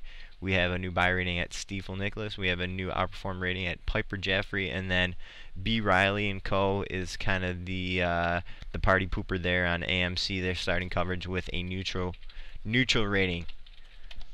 And this is pretty much the heart of the earnings season this week. We're gonna get some of the most exciting earnings reports out. Let me see if I can just really quickly go through a few of the notable ones. We're gonna get Google after the close on, it looks like, Thursday. We're gonna get Apple tonight, as Dennis was mentioning a little bit earlier. Usually Apple is out right before 4:30. I don't know, if I had to place a minute on it, it'd be around 4:27, 4:28ish. So tune in to the feed around then. Also going to get results out of Seagate, out of U.S. Steel. We did have Caterpillar this morning. We did have Royal Caribbean a little bit earlier. Looks like we're going to have a couple of the steel guys here. We're going to have also Steel Dynamics is going to be reporting this week. But that was just a few of the highlights. We do have a busy earnings week scheduled for the news desk. So tune in at 4 to the Newswire if you want to see some of the excitement that goes on related to earnings. I think that about covers it for me. I'm going to pass this one over to Shaky Jake the Snake. He's the guy I want to talk to. Yeah, it is. Just taking a look here first before Jake pops on here. The Caterpillar blowing away earnings here, $92, and doesn't really seem to be given much back here. Let's just take a look at the pre-market high in Cat. We are right there right now. This thing back over the $92 level. I guess the only level we can give you here is yet a couple highs. One at 92.86 on the 16th. And then you had a high at 93.20. So a lot of upward momentum here in the Cat. Jake, how you doing today? Not too bad, not too bad. Just kind of getting the week started here. Right. You were just talking about Caterpillar there. So you had, have you looked at John Deere yet? Or Deere and Company, because they were rallying this morning up almost 2%, broke above a whole dollar level, possibly heading towards $90. I don't know. Showing a little strength on this Caterpillar report. Yeah, we're talking it on a relative basis. It's trading up with it. Looking at Friday's high, hasn't quite gotten through Friday's high yet, so that's a little concerning here. It's close. You had Friday's high at 87.67. Let's see if you were able to pop above it right there. For right now, it's opening into resistance, I'd say, in the Deere. Yeah, so definitely wanted to take a look at that one, showing a lot of strength, especially since we don't have, there was a lot of weakness in China predicted by short sellers like Jim Chanos, and yet we saw that beat from Caterpillar, so it's kind of proven them wrong there. Another one we'll take a look at that is news driven here is Millennial Media. The ticker there is Mike. Company raised its revenue guidance for the fourth quarter this morning and really kind of sent it through the roof. The company was looking for originally they were looking for 100 million at the top end of their expected revenue, and now they're looking putting that below their new range. The new range I think was like 106 to 109 million. So a really big rally there. They were up as much as 19% this morning. Joel, what do you think of Millennial Media here? I mean, like basically up a whole buck here. I'm thinking that I got a 3M chart here to look at, so I have to go on your one on that one. All right, so we do have a lot of strength shown here. So I want to keep an eye on Millennial Media for today's report. So they had they're guiding Q4 sales 106 to 109 million. The street was looking for 89 million. So huge bump over the street expectations, although the company had already raised its own expectations. So keep an eye on Millennial Media on today's session. Another one that we did see moving this morning, and Joel, I don't know if you've got anything. It's called Quicksilver Resources. I saw them moving a lot in the pre-market. I don't know if it was somebody that just decided to buy shares at kind of the wrong time or whatever, or sell. I mean, it's down over 4% right now. Kilo Whiskey Kilo is the company here. We didn't really see a whole lot of news on the wires on it, but it's really getting offered down. Joel, I don't know if you had any thoughts on this chart here. It's one of those obscure names, but they are moving to the downside, and it's was it about $500 million market cap company. So smaller company, but it is moving in the pre-market today. Looking at this thing, it closed week 712, low 713 close. Haven't had a lot of trades, and it had a real bad day on Friday. Not getting any kind of pop up here with the market. This stock is just having a hard time, getting its footing. I'd have to, if it just continues down to the $7 level here, or wait, KWK, right? Yep. Okay, I'm sorry. I don't know why that other one came up there. Had three tops in a row over the $3 level, right at 3.25, 320. We're ways away from that now. Did have the lows at 307.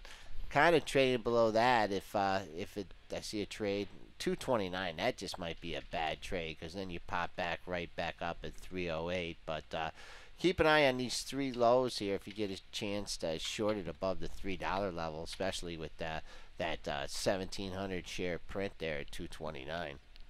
We did, this morning we did have Caterpillar earnings we went over, but another one I want to take a look at is Royal Caribbean.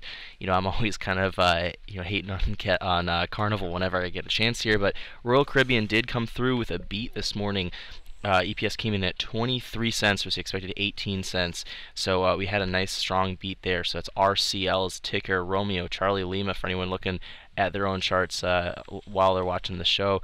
Joel, what are you thinking of Royal Caribbean here? I mean, it's up almost 4% in the pre-market here. Maybe it's even eyeing that $50 level. It did pop over 50 right when the initial spike. It came up, got up at the 50.16. That's going to be a tough level for it to deal with today.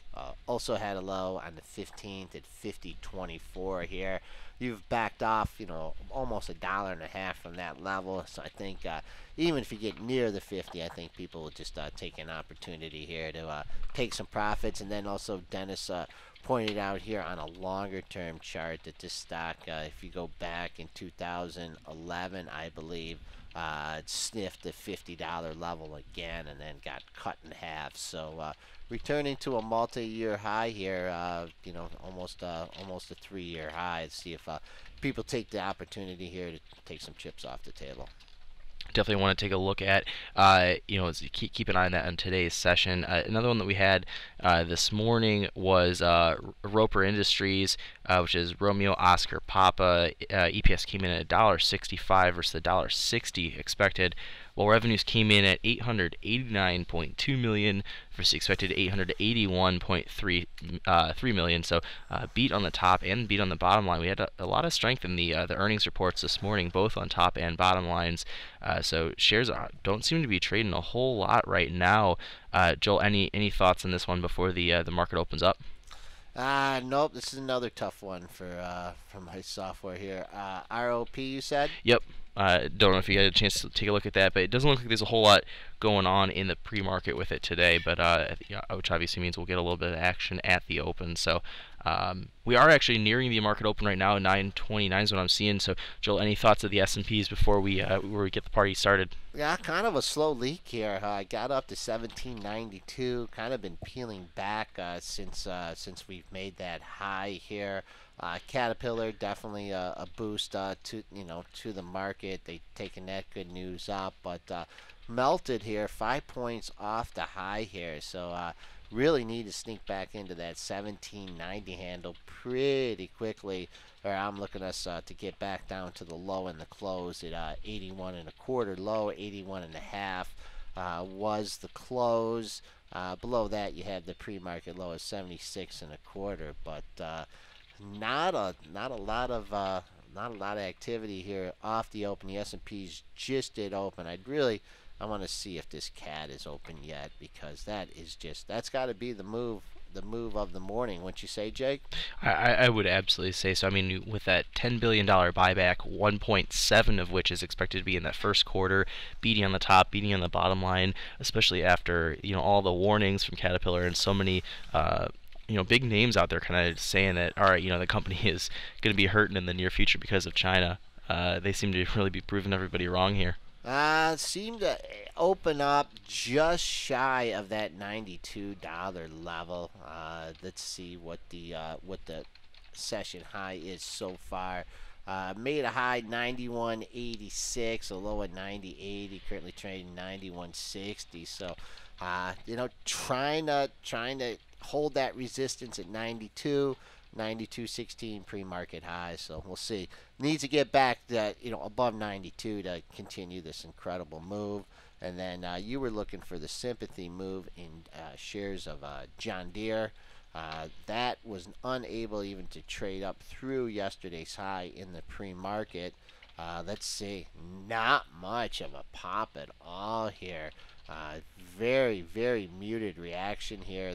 Stock is trading up, but nowhere near where it was trading in the pre-market. So not reacting well. The Deere not reacting to the cat news. Well, if we want to take a look at one of those other stocks that's been trading all over the place recently is Aria. That's Ariad Pharmaceuticals, Alpha Romeo India Alpha. And this is one that's completely rumor driven about whether or not it's going to be acquired. So one day it may be up 15%, another day it may be down 20. Today I guess it's decided to be up almost 6. So while this one is completely fueled on whatever rumor is dominating that day, once that rumor's on the street, it's a matter of following the trading action. So Joel, what do you think of this one? I mean, this is obviously just a huge trading vehicle for the street right now. It's very it basically has a catalyst one way or another during a day, and then it's off to the races for the traders. Looking at the resistance that you have from Friday, 983. And then today's high 970 here, so I think things are starting to tighten up a little bit. Had a good day on Friday. I think that was an upgrade or whatever, but really like to see a move above that Friday's high 983, or you might see a little bit of profit taking in the issue. So I want to keep an eye on that. Another one I know Brent did bring up that Cisco downgrade earlier. That kind of caught me off guard a little bit. So I want to bring up that chart. That's Charlie Sandy, Charlie Oscar for anyone following along on their own charts. It's only down about 0.6% right now, not managing to break below that $22 level. I know it did in the pre-market briefly, but now it looks like it's kind of recovered a little bit. Joel, do you think people are using this as a buying opportunity, or you think that's kind of what's going on here? Well, that's what it looks like. I mean, they really beat it up in the pre-market, and I don't know how in the heck they got it down to 21.30, but you did have some lows in the daily chart under the $22 level. You've snuck under there, made a low 21.76, now trying to hold above 22. I think you get back up in the yesterday's range, 22.17 low, 22 close. I mean, if you took this home long and then you see the downgrade, it gets back up to the low or the close, your mark here. A lot of people will be looking to get out. Coming back down here, I think people that missed the buy under 22 will be taking shots ahead of this 21.76 level. And it's funny. Didn't Juniper have good numbers the other day? Yeah, they did actually. Yeah. I can pull those up for you if you're real quick if you'd like. But yeah, Juniper. That's Juliet November Papa Romeo for anyone that wants to kind of hop in on that one with us. I'll get those numbers real quick. Yeah, and they also had an activist investor, I think, getting involved with it too, right? Someone took a big stake. Yeah, actually, I guess the numbers weren't that strong. 30 cents versus a 37-cent estimate. Revenues came in at 1.27 billion versus expected 1.22. So it looks like they missed on the bottom but beat on the top. And then their guidance wasn't actually that great. Their EPS for the first quarter, they guided 27 to 30 cents. The street is looking for 29. But it looks like they guided their revenue up slightly above street expectation. So it looks like it's kind of a mixed report there. But I think it was Jana Partners or somebody who was taking a big stake, a big activist stake. Elliott Management. Yep. Okay. Brent just called it in there. Okay. Looking at this one here, 27.55 was the low that you had on Friday. You've hit 27.65 in the session so far today. I think as long as it holds above that Friday's low here, you may get a chance to sneak back into the 28 handle. But when you see a big move up like this, and then the next day you get a muted follow through, I don't know. Kind of gave you a gift on Friday. I wouldn't like to see it take out that Friday's low at 27.55. Let's just take a quick look at the S&Ps here. Continuing south here. People took the opportunity to take some profits there in the pre-market. Still 4 points away from coming down to yesterday's low and close. I think that'll be some excellent support.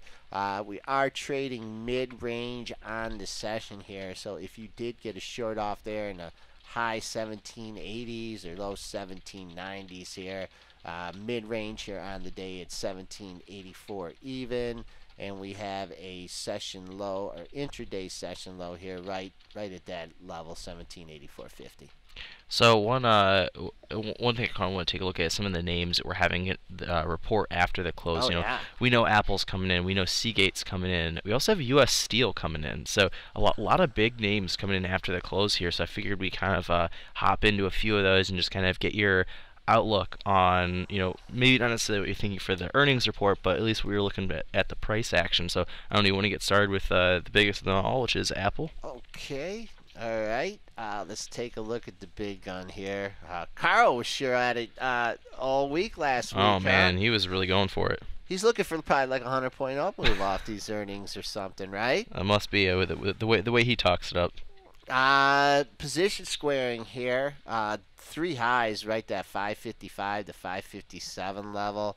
You did get the 554.80 here, the quick bounce here. So I'd be surprised if it could take out that 557.29 today. I just think people kind of be lightening up ahead of earnings. And then Dennis made a point there. You had a low on Friday at 44.75. You had a low on Thursday at 44.80. So you almost had identical ranges in the issue from Thursday and Friday. So hey, play the ranges today in Apple ahead of earnings. Definitely want to look into that. Joel, what are you thinking for Seagate? We've seen Western Digital, right? We saw that one come in, and I'm just kind of wondering if Seagate's going to be able to kind of pull off a similar thing. I'll pull up Western Digital's numbers here. Seagate is STX for anyone wanting to take a look at their own charts, or Sandy Tango X-Ray. It used to be SEG. It used to be. They pull the switcheroo on me here. Absolutely. So I don't know if you want to hop into that one, what you're thinking there, and I'll grab those Western Dig numbers and we can kind of compare them. Seagate sitting on some support here, not getting a bounce with the market. 58.46, your low on Friday. Currently have taken that out at 58.32. Really going to need to get away from this area very quickly here to get back at high way over 60, so I don't think you're going to see that today. Also had another low at this area on the 13th, 58.39. So better hold in here. You could find yourself in Seagate under the $58 level, closer to, you had a 57.70 low and a 57.56 low. So hold that area, 57.65 here, but doesn't look like it's holding the low or the support off the open. Seagate's having trouble there, and I'm looking at Western Digital in our calendar platform, and they have not missed on the top or bottom line in their last, is it 8 reports? Yeah, they just don't miss, and they just keep beating. Their most recent report, 219 versus the 207 expected, while revenues came in at 3.97 billion versus expected 3.84 billion. Oh, and they also, I guess their guidance wasn't so hot, but they just don't seem to miss expectations. That's pretty impressive here. How did you find such a good chart here? Look at all these lows here. Right here, you're looking at the low from from Friday at 84.99 with the 85 close. He came right down to that level, and today's session made an 85 low. So it's come down here a few other times in the middle of the month. So holds 85, could easily turn around, go back up. Perhaps test Friday's size quite a ways away, but needs to hold 85 here. It looks like it's making a good attempt at it so far. So another name that was on the downside of my scanners this morning was Solar City. It wasn't trading down a ton. I think it wasn't down a whole lot more than 1%. Oh, it's in the green now. So Solar City, making a recovery here. Sandy, Charlie, Tango, Yankee, one of the super volatile names out there. I feel like we haven't really talked about it a ton recently. Joel, any thoughts on Solar City? Solar City was the one that got the Goldman upgrade, while First Solar got the downgrade here. Yeah. Came back, sold off, but looks like we're holding in here at Friday's low, 69.21. Made a low at 69.25. We're almost $2 away from that. That also fills the gap, I believe, from when Goldman did that action. So doesn't look like you're going to get a shot to buy here again in the low 69s today, unless the market really turns around. No major resistance until Friday's high at 72.91. So here's another one that's actually been showing a lot of strength recently, and it's Walter Energy, Whiskey Lima Tango. I almost said Lango. Doing great over here on this Monday morning. So Walter Energy, it's been kind of rallying all last week. It looks like it maybe even close to 12.50 now, up about 1% this morning. Not a whole lot of news, but sometimes these coal names will just pick a direction and go for it. Joel, do you see anything on the chart here? That's my chart's wrong. This thing's back at 11.50. I'm seeing I guess 11.46 or so. Yeah. I mean, we are trading right in the vicinity. You had a low on Friday at 11.24. Hit a low today at 11.36. So potential double bottom here. I mean, it's from a swing trade perspective, you're trying to pick a bottom here. So if you want to rely on Friday's low here, you can use that. Coming back on the upside, I'm sure it's going to have trouble with the $12 level. 12.10 was your high on Friday. I do want to take a look at Carnival as well. We did have those Royal Caribbean earnings this morning, and Carnival's behaving exactly how I would expect it, up about 2.4%. I guess Royal Caribbean isn't crashing, and we haven't gotten any bad reports out of Carnival in quite a while, so maybe they're getting their act together. 40.18 high on Friday and 40.21 high in today's session here. So opening up, can't take out that resistance yet. So that's if you're a bull here in Carnival, you want to see this thing printing 40.25, 40.30, get a chance to sprint back up to the $41 level. And let's take a look too. Jake, good, bringing back all these stocks that we talked about here. $50 in the pre-market. Nope, you haven't even got a shot near that. 49.19 has been the high. And let's see what the cat is doing.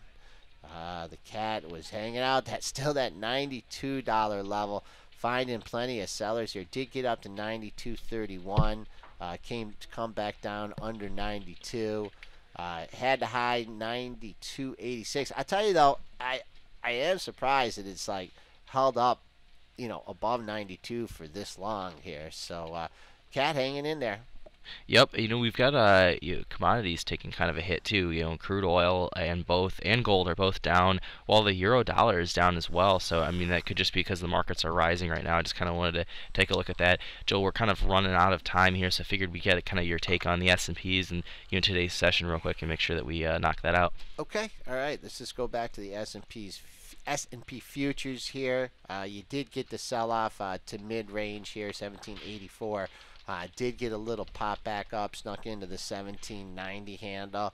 I just don't think it'll be a big reversal day until we can clear that pre-market high at 1792. Coming back on the downside, 1784 and a half. The intraday low be buffeted. You got the low in the close from Friday, 81 and a quarter, 81 and a half, and that'd be another support level. So looks like you didn't have the big whoosh down overnight. Market's kind of holding in here and trying to do that reversal. So Jake, thanks for chiming in with all those stocks. Enjoy the rest of your trading day, and we'll be back with you tomorrow.